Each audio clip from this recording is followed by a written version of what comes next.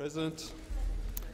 On behalf of the Liberal Democrats, I introduce my bill removing Commonwealth restrictions on cannabis. The Liberal Democrats have called for the legalisation of cannabis for both medicinal and recreational use since the party's formation in 2001. We are a party of consistency and principle, not a party that blows with a political breeze. In fact, for years the Liberal Democrats was the only political party in the Australian Parliament to support the legalisation of cannabis. Until recently, the policy of the Greens has been to keep cannabis illegal except for medicinal use. This reflected the core Green traits of elitism, wowserism and authoritarianism. The Liberal Democrats have gone it alone to legislate to legalise cannabis. I prepared the bill and introduced the bill before us today. I had a Senate committee thoroughly review the bill, and now I devote what little time I have in control of the Senate agenda to debate this important bill. I don't pretend that we will legalise cannabis today, but the bill encapsulates the steps that need to be taken to get to the outcome we need.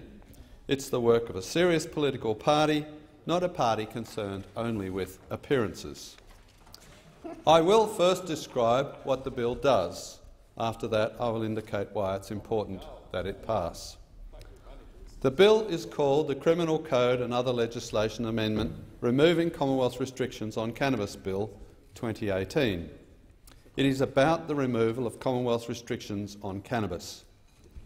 It doesn't purport to legalise cannabis across the nation, because we live in a federation. Questions of criminal law should ultimately be matters for the states.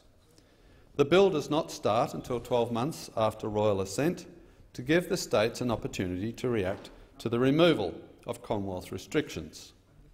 I would hope that at least some states would react by legalising cannabis in their jurisdiction, but ultimately that is a matter for each state. The bill is predominantly about the Commonwealth criminal law. It ensures that cannabis is no longer listed as a controlled or border-controlled drug or a serious drug. This ensures that dealings in cannabis no longer carry the risk of a life sentence and fines in excess of $1 million. Penalties like that should be reserved for murderers. For simply dealing in cannabis, such penalties are a huge injustice. The bill's removal of cannabis from the Commonwealth criminal law includes the removal of prohibitions on cannabis imports and exports. Consistent with this, I have arranged for an amendment to my bill to remove references to cannabis in regulations that list prohibited imports and prohibited exports. The bill's removal of cannabis from Commonwealth criminal law also makes redundant those concessions for cannabis in the drug offences of the Defence Force Discipline Act 1982. My bill removes those redundant concessions and leaves in place the offences which will only apply to drugs other than cannabis. These remaining drug offences in the Defence Force Discipline Act reverse the onus of proof. This is not something I support, but that is the law as it stands, and the bill before us today is only concerned with removing restrictions on cannabis. The Scrutiny of Bills Committee concluded that my bill was inserting a reversal of the onus of proof into the law, but this was a misreading of my bill and the law as it stands. The reversal of the onus of proof is an existing element of the Defence Force Discipline Act. To avoid prohibition through the back door, my bill prevents the Health Department from listing cannabis on its poison standard, a regulation that restricts the availability of various substances.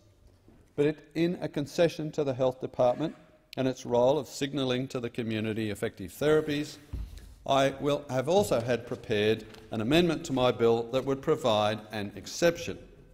My amendment would allow the Health Department to list on its poison standard certain cannabis preparations if a proponent seeks such a listing and the department agrees that the preparation has therapeutic use. Finally, my bill removes cannabis from the Narcotic Drugs Act 1967. which is an act in the health portfolio. This act currently contains offences punishable by up to 10 years imprisonment for dealings in drugs that are not licensed under the Act. With the removal of cannabis from the Commonwealth criminal law, it is appropriate to also ensure that dealings in cannabis do not give rise to criminal penalties under the Narcotic Drugs Act.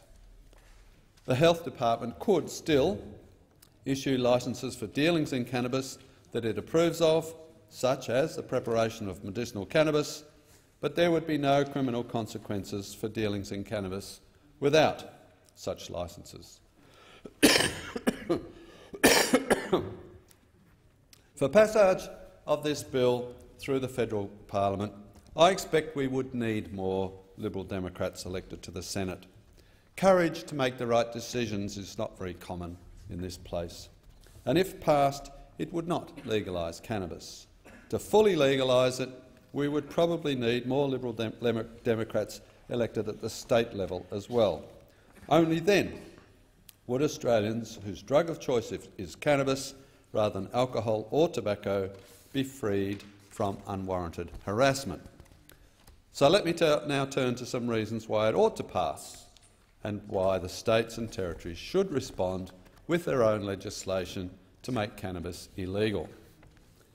Mr Acting Deputy President, this bill is has been subject to an inquiry which highlighted some of the objections to cannabis legalisation. The inquiry was told that our opiate exports would be in jeopardy if we legalise cannabis. This is hysterical nonsense. In countries that compete with us in the cultivation of opiates for medicinal use, cannabis is not prohibited. It is effectively legal in Spain, deregulated in Portugal, freely available in Turkey and India, and available on prescription in the Czech Republic. Each of these produces opiates. We heard that making it legal will lead to more people using cannabis. This is more nonsense. In 2000, Portugal decriminalised the use of all illicit drugs. This means most possession and supply is of comparable seriousness to illegal parking. Analysis by the UK's Home Office found the health of drug users in Portugal showed a considerable improvement since the possession became a health issue, not a criminal one, and there was essentially no change in the number of drug users. After 3/4 of a century of prohibition, it is pretty clear there aren't many people who have been deterred by the law from using cannabis. Cannabis is the most widely used drug in Australia.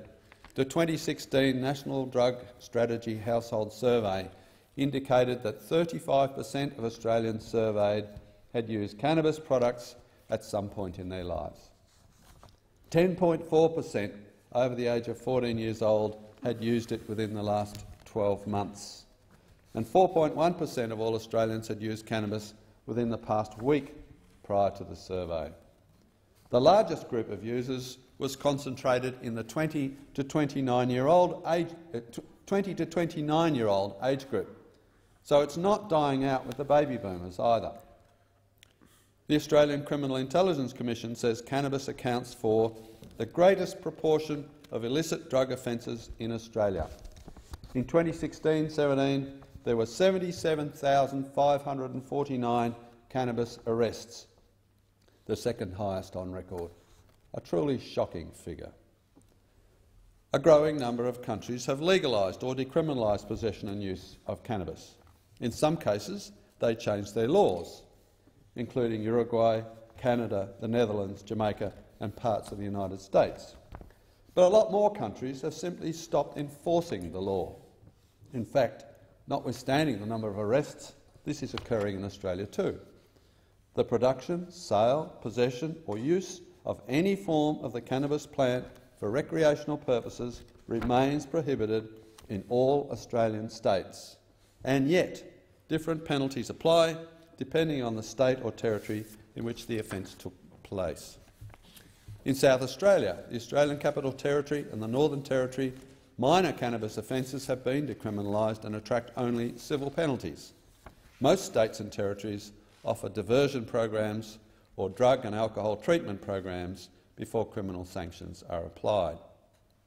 Notwithstanding this, no state or territory is yet to fully decriminalise cannabis possession and use for recreational purposes.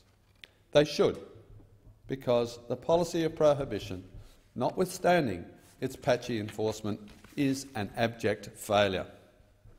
This was confirmed by Mr Mick Palmer, former Commissioner of the Australian Federal Police, who gave evidence to the committee inquiring into this bill. He said, and I quote, "The reality is that, contrary to frequent assertions, drug law enforcement has had little impact on the Australian drug market or, for that matter, on the drug markets of most, if not all, countries in the world. Australian police are better resourced, better trained and more effective than ever, and yet their impact on the drug trade on any objective assessment has been minimal." End of quote.